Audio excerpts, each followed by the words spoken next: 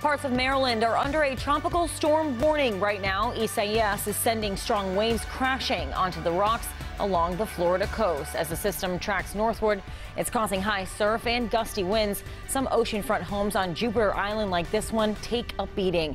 Good evening, I'm Rachel Cardin. Tonight, Isaias expected to continue to scrape up the east coast after pounding the Bahamas and hitting Puerto Rico. It left more than 300,000 people without power at its peak. You can see this person walking through a flooded street, and the water there is right above their ankles. Lightning lit up the sky at another home, and high winds whipped through the streets, pushing palm trees. Let's go now to meteorologist Chelsea Ingram with the latest on the storm's path. Chelsea.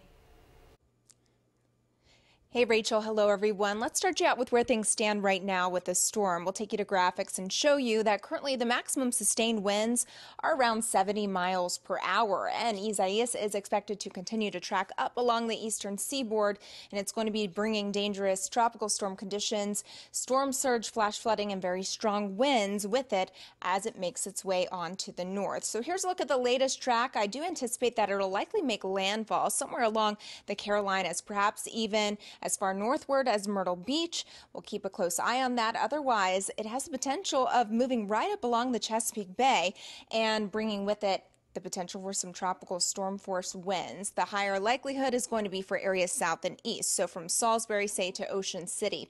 We do have tropical storm watch that is in place for the I-95 urban corridor and for areas south and east for localized storm surge up to around 2 feet. This could all be possible within 48 hours, flooding, tropical downpours, and also tropical storm force winds. Now we have tropical storm warnings now in effect from Cambridge to Ocean City, but perhaps the bigger story for us in central Maryland will be the wind-driven rain.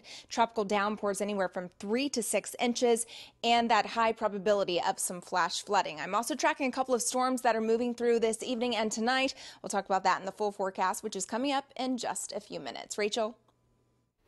Thanks, Chelsea. Be sure to stay with WJZ as we track Isaias and how it could impact us. With the largest weather team in town, we'll bring you information you can count on.